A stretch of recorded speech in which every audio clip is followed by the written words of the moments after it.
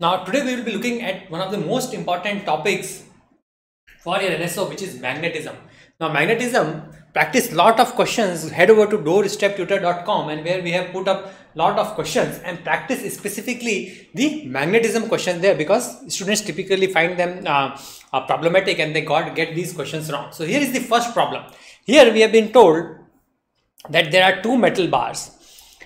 These are the two metal bars and they have been placed on other two bars. We have been told that the attraction in this case is actually strong and the attraction in this case is actually weak.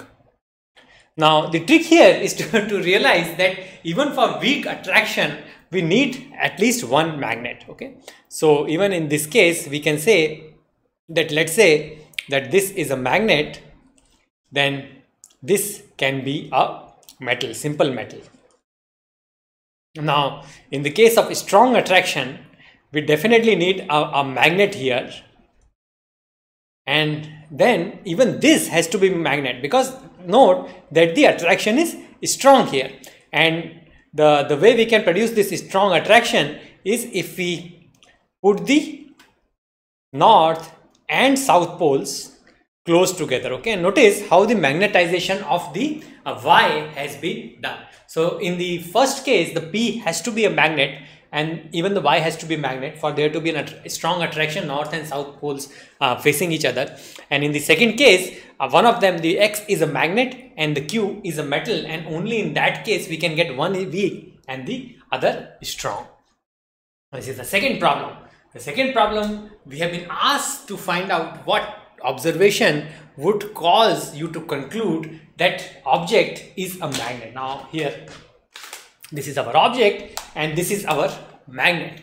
One of the things here, the choice C, look at the choice C. Now as I bring this object, this is our bar magnet for sure, right? The white one is a bar magnet. We know that this is definitely a magnet. So this particular white piece, the white remote, is definitely a magnet. We know that. Now as I bring this other piece along, I am not sure whether this is magnet or not. As I bring it along, it comes and then it rotates and then gets attracted.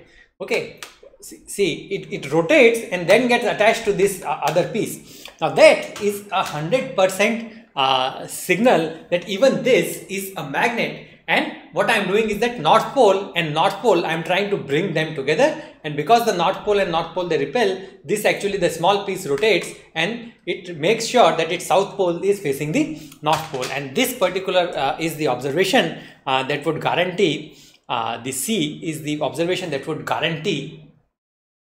Okay, so that observation is actually given in C. Okay, so I'll just make myself a small. So that observation, the object rotates before being attracted to bar magnet, that guarantees that the object is actually a magnet. If it was a simple nail iron object, then it would not rotate, it would simply get attracted.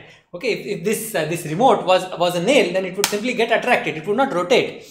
The rotation actually is telling us that the object, this particular object is not a nail but a magnet, and it likes a particular orientation.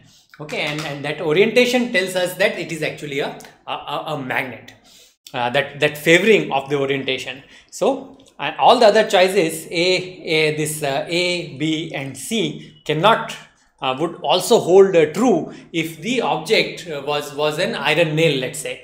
Okay, would also hold true in that case. Now this is the third and the final question. Here we know that if I rub a magnet, now I am interchanging. Now this is a magnet and this is my iron bar. The white colored remote is the iron bar and this black is the magnet. As I rub the magnet along the iron piece, I know that the iron piece would slowly and gradually become magnetized. Now that is a given. The question is asking us what direction would this magnetization actually happen, right? So this is X and this is Y. It is asking us where would the north pole be. Okay, and the reason is basically the north pole is always in the region where I start the rubbing process, and the south pole would be in region where I end the rubbing process. if I am rubbing with the north pole of the magnet. If I am rubbing with the south pole, the directions would actually be reversed. Okay, so that is something that you need to remember, and the explanation for this we have given on Doorstep Tutor, so definitely look at the explanation there. Okay, thank you.